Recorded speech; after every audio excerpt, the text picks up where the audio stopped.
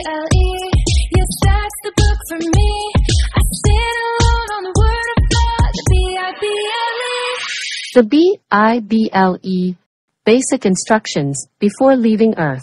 Basic instructions before leaving Earth. Basic instructions before leaving Earth. And now, here's our presenter, Gabriel Savant. In today's episode, I'm going to spotlight the world's best-selling book. First, though, if you'll allow me to call your attention to this ministry's ongoing outreach to help feed people who are now facing food insecurity on a regular basis, by the way. These people live in Bukidnon province in the Philippines. What we're doing is we're giving away bags of rice and cans of either sardines or cans of tuna to Filipinos who are battling hunger. This is made possible through the love gifts to this ministry. You know, Proverbs 22:9 says, 22:9, it says, "The generous will themselves be blessed, for they share their food with the poor."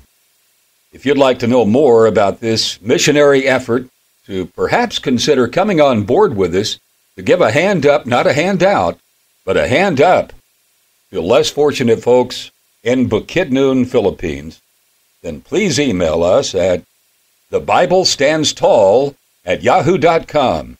That's all one word, lowercase. Again, thebiblestandstall@yahoo.com. Amen. It does stand tall. Also, please know that all of my installments on this channel will be completed within 10 minutes or less, or you'll get a free pizza. No, just joking. Just joshing about the pizza. But my features, the whole package, will be delivered in 10 minutes max. That's a promise. Why? Well, because I relate to the fact that often during the week, you're probably about as busy as a pair of jumper cables at a used car lot. I do trust that my presentations will help bridge the gap between you being on the go and also your desire to dial into a capsulized infusion of the Word. Plus, I don't believe that the everlasting gospel has to be delivered in the form of a never-ending sermon, one that just goes on and on and on forever, it seems. My messages won't be long-winded, but I'll promise you this, they will be long on substance. This is your flagship channel for present truth Bible teaching. Picking up with my opening, the Bible is the best-selling book of all time, with some 5 billion copies sold.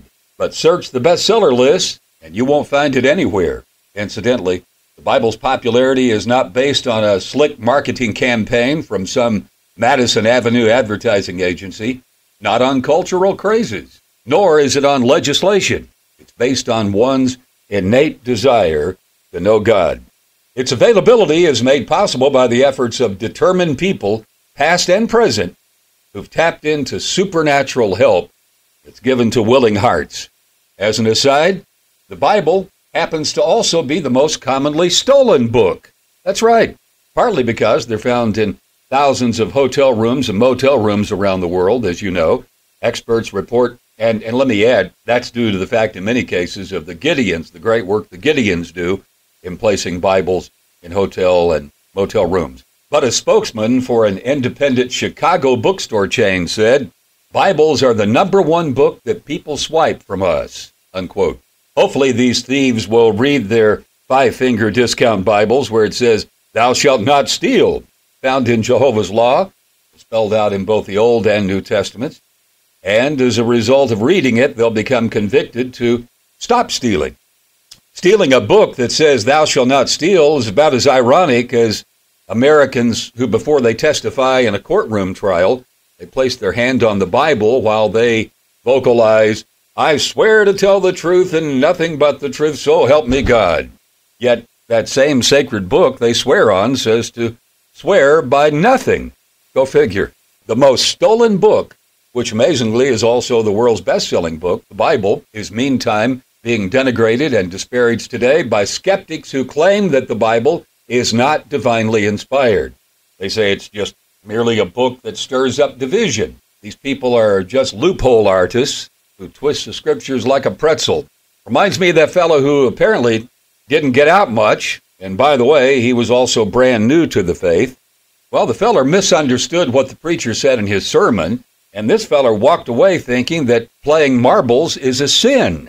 Well, that's because he heard the pastor reading from the scriptures, reading from the Gospels in his sermon. He read where Jesus says to marvel not.